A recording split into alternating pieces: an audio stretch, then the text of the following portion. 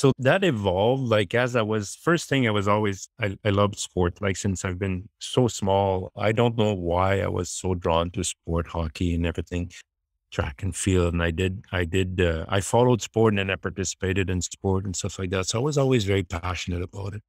And then when I became a volleyball player to my professional years, uh, after I graduated with a physical education degree in education.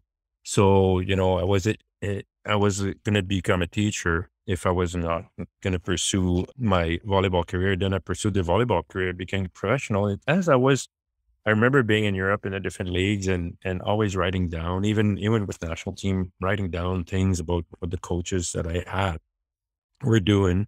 So always had that kind of perspective. I wasn't for sure gonna become a coach, but an opportunity came in 1993 at the end of my professional career at the University of Sherbrooke. I was 34 then, and it was kind of for me, oh, great opportunity to keep, being in sport, um, becoming a volleyball coach, which is the sport that I loved. And then, but the only thing though is that I needed to learn about coaching because I was a player then.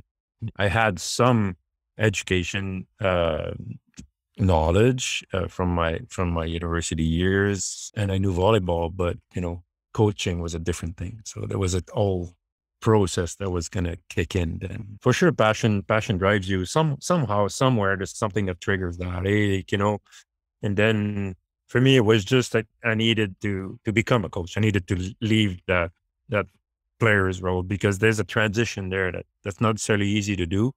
Luckily, I had a mentor that really really was a huge influence in my coaching life. So, and we started that process. But I would say that transition process took about 4 to 5 years, like really, where I stopped becoming a player gradually, and then started the coaching.